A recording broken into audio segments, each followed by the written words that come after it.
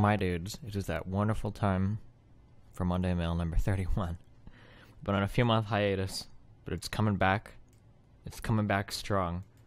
Before we get into this too much, so I'm sure you've noticed I have a new YouTube dude on my channel, who so far I'm pretty happy with. I mean, we've got pretty memey content, we've got our discussions, we've got yeah, good shit. I'm probably within, if it's not posted by the time I do this Monday Mail, it'll be posted by the time I do the next one. I'm probably going to start a Patreon for my YouTube channel. So what does this mean for you, the viewer? It means you have more ways to give me money, and for me it means I have more ways to earn money. I've talked about this a little bit in the past, but basically what's going on is I have some number of people that watch my YouTube channel that come to my stream to support me because of the content they find on my YouTube channel. While any and all monetary support is obviously greatly appreciated, unless you're only donating $1 fucking dollar.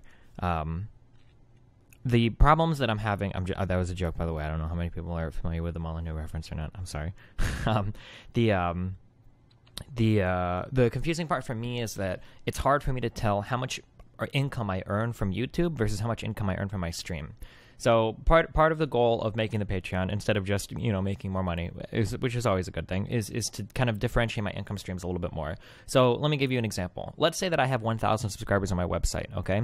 Let's say that, you know, 50 of them come from YouTube. That's good to know. You know, if I make the Patreon and I lose 50 subs on my site and 50 move over to Patreon, you know, it just helps me understand, you know, how my income is changed, or rather how my income is influenced by having the YouTube channel rather than just the ads that run on YouTube, you know?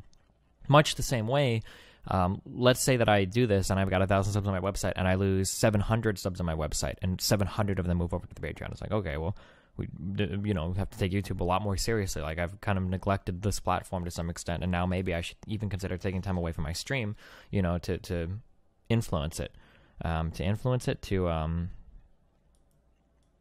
Fuck, there's a word I'm looking for, but I don't remember. In my old age, these words escape me. To invest in it as a platform more. So whether that would mean, you know, taking time away from stream to make dedicated video content or whatever, you know, stuff like that.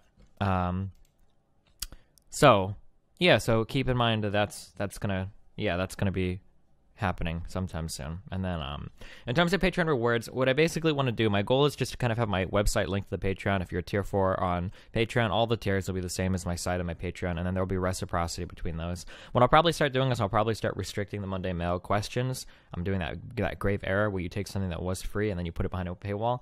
I'm gonna restrict the Monday Mail questions to people that are subscribed on Patreon, just as a way to give people that are interested in my content enough to ask a question, you know, or interested enough in my content to donate, to actually ask a question, right? Just to kind of put a little wall there. Hopefully it'll cut down a little bit on the shit posting that goes on in the questions, and then it gives you a little bit of a value add, a little bit for subscribing there. In terms of like other benefits and whatnot, I'm going to be completely and totally 100% honest, because I love you all very much and I value your support, and I also value my relationship with you. The benefits probably won't be all that great. I really focus on doing my stream thing, and I focus on doing the YouTube stuff, and that's pretty much where all of my effort goes. I don't offer much in the way of rewards for any of my subscribers, other than the benefit of knowing that you get to support me in my extravagant lifestyle. But I'll try to work some things in. Like, I've got like a Minecraft server right now that nobody really plays on. You know, I might expand that if you can think of, like, basically if you can think of ways to. If you have any ideas, let me know. Let me put it that way. Ways that I can give back without contributing a fuck ton of time to do it. Because the problem with a lot of the things is like the time constraint. Like, I have no time for anything ever, right? Between, you know, I've got Nathan 3 to 5 days of the week, and then you know, I'm trying to stream and be good at video games, and then also play a variety of video games, and then do the politics thing, and then do enough reading to be up to date on the politics thing, and then answering emails and keeping up with social media.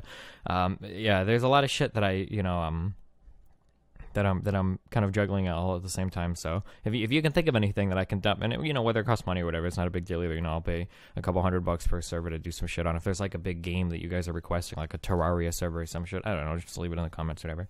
Anyway, getting on to the actual questions, which are now 2 months old. These are old as fuck questions, man. Imagine how much better these questions could be if I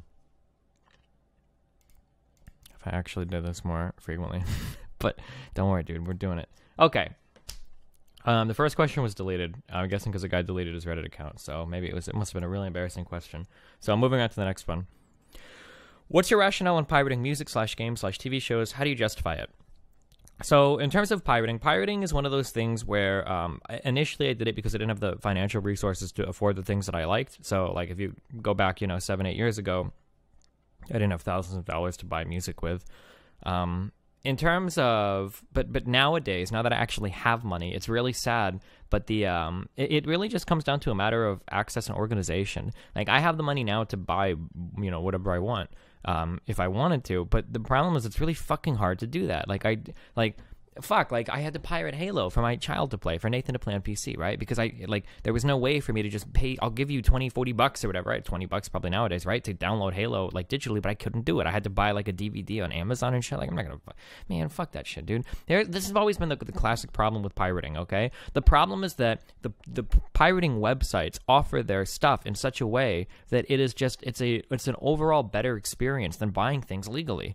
This is a problem. This is a very huge problem. Steam has stepped in to a large extent to solve that, but this problem hasn't been really solved with movies and music, and the person that does it is going to make a fuck ton of money doing it, hopefully.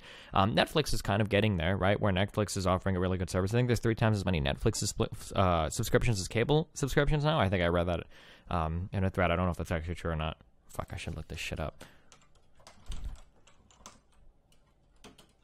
I don't know if that's actually true. That might not be true. Okay, never mind. I'm not sure if that's true now. I shouldn't have quoted that as our beacon of political honesty and reasonable discourse. I probably shouldn't have quoted that. But regardless, there's a fuck ton of people that subscribe to Netflix, right? We know that that's true, and hopefully it continues to grow. But in terms of if I want to watch all of here, let me give you an example of a problem. Okay, I pirated Game of Thrones. Okay, let me give you an example of this. I wanted to watch Game of Thrones legally. I really like it, and I like HBO. I think HBO has done a lot of really cool shit. HBO is that good shit. I don't know. Was The Wire originally on HBO? Yeah, it was. HBO's done some really good shit, and because they can make rated R stuff, they can explore really fucking deep themes. They can make it edgy as fuck. And they have a lot more freedom on that platform than other platforms. Okay,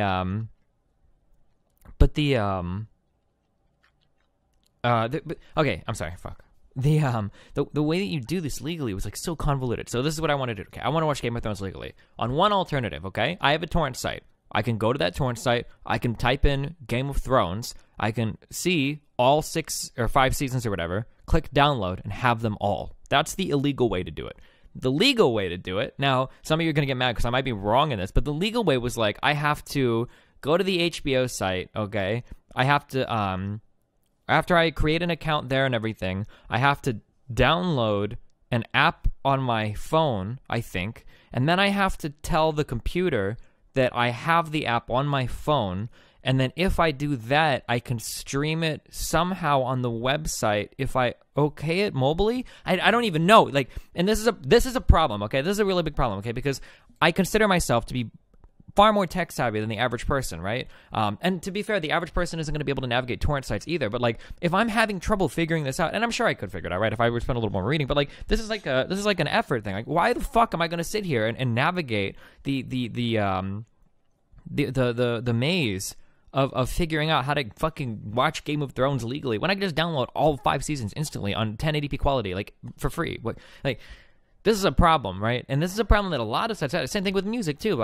If I pay for music, I don't want fucking MP3s. If I pay for music, I want the WAVs or at least ALAC or FLAC, right? I need a lossless form. There's no way I'm going to pay you for transcoded shit. Why the fuck would I go on iTunes or some shit? And I know that sometimes they offer lossless formats, but then you've also got selection. I can go on a private torrent site. I can look up, any fucking band in existence and find their shit in any quality that I want. And to get that same, if anybody here has used a private music torrent site, if you're on Redacted or Apollo, or if you were on Oink or Waffles or whatever, right, in the past, or what, right? It's really the experience there it's just not even close to legally. And these are sites if these torrent sites charged $20 a month, I would pay it.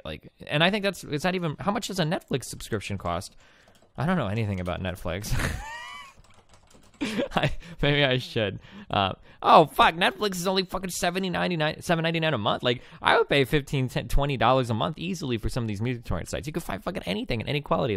That's my big problem. I'm sorry, fuck, this one question's gone on for too long. But that's my big problem typically with doing things legally, is that it's just really hard and inconvenient. The selection is almost always worse than what you'll find on a private site. the selection of the selection. So like if I'm on a private site and I find Game of Thrones, right, I have like 15 different qualities that I can get it in, right? The selection of the selection is better. The cost is better, although I don't ever expect these sites to be free. I wouldn't expect that. That's unreasonable, right? But I mean, it is a better thing. I keep saying the ease of access is typically better. On a torrent site, you click the buttons, you download things, and in like 2 button clicks, you have it downloaded onto your computer and you own it completely, right? Whereas, you know, the only thing that's come close to this, I don't know if I mentioned this earlier, was Steam. Steam did it for video games. As much as I don't like Steam as a program, like, it's very easy to buy video games. And as a result, you know, I haven't, that Halo game I pirated for my son is like the last game I pirated in a long time. Because I don't need to pirate games. Because if I want pretty much any game, I could just look it up on Steam and buy it. That's a good thing. That's really good. And Steam has had massive success as a result of that. So yeah, that's some good shit. Next question. Oh, that question was from Volts SC2. The next question comes from Sad Doji or Dogi.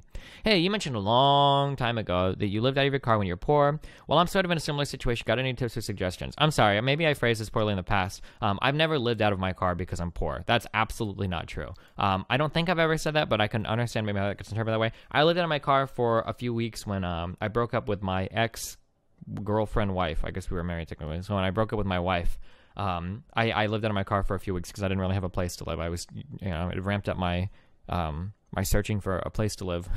But at the time, I just didn't have a place to live. So I mean, I lived out of my car, but that was really it. Like, it's not like I was like broke as fuck, you know. Like I could go to the there's a gas station trucker stop that had a shower in it near work. I think I crashed with Kyle a couple times, or I don't know. I might have only showered there.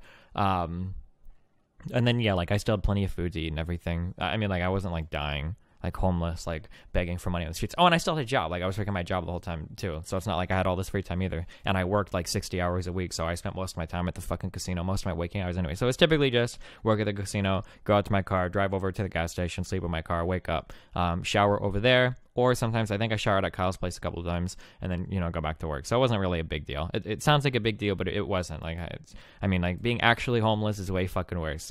If you're actually homeless and you have, and you're in a similar situation, I don't know, it depends on why you're there. Are you there because of a fuck ton of debt? Are you there because you got kicked out of your parents' house? Like, I don't know, find a place to live. The thing that seems to me to suck about being homeless, and this is just off the top of the dome, because I haven't thought about this much, is you don't want to let everything else in your life fall to shit while you don't have a house. Like, the longer that you're homeless, the higher the chance that you'll be jobless, or that you won't be able to find a good job, you won't be able to continue your education, you'll start to fail on basic upkeep for things like hygiene or diet or whatever. Like, you want to probably get out of that situation in whatever ways possible. So if you've got a friend you can stay with, if you've got family you can stay with, like, these are all pretty important ways to try to mitigate that circumstance. But I don't have good, like, here's how you survive if you're homeless. Like, I can't really give you good tips there because I've never really been in that position, and I haven't really read a lot in doing it. Yeah, I also have a big benefit in that I can usually sleep anywhere. Maybe because I'm kind of short. I'm like 5'7", 5'8", so I can sleep anywhere and be comfortable. I don't have a problem sleeping in a car, whatever. It doesn't bother me. My neck doesn't get sore. My back doesn't get fucked or whatever. So that was a big benefit as well. But good luck, buddy. I wonder if that's why his name is Sad Dogi. Nah, never mind. He's had this account for a while. Okay. Okay, we'll do 2 more questions because the next one is really shit. All right. The next question is, can you please make a guide on how you have your FooBar 2000 set up? It's literally the default things, like right out of the box. Come on, guys. Are you serious? You like click the tab and it's like, oh, I want this, and then it's how it's set up. What kind of a question is this? Bad Hombre 20171. Are you serious, my dude?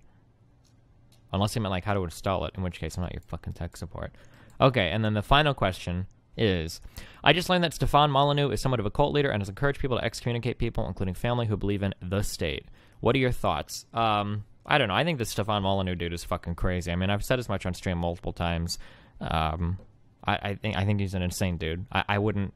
Anytime you get people that are encouraging people to like leave their family and shit, I would be really worried. I don't think my thoughts on this are going to be anything unexpected or super controversial. Like, it's just not a good meme, right? You don't want to be encouraging people that, you know, in order to buy into your ideology or whatever, they have to abandon their family and shit. This is typically Because it's usually like emotionally manipulative, abusive behavior, right? Is where you try to isolate the person that you're talking to, or isolate the person that you're interacting with as much as possible. Because if they have to rely on you for thoughts, ideas, support, love, care, whatever, shelter, the more they have to rely on you, the easier it is to make them do whatever you want or convince them of whatever you want being true, right? Because they have no other support around them except for you. This is pretty classic manipulator, abusive behavior, kind of shit.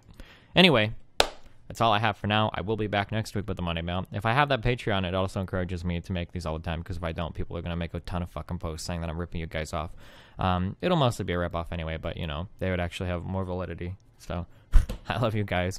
I will catch you next time on the flip side. I'll see you guys later. Peace out.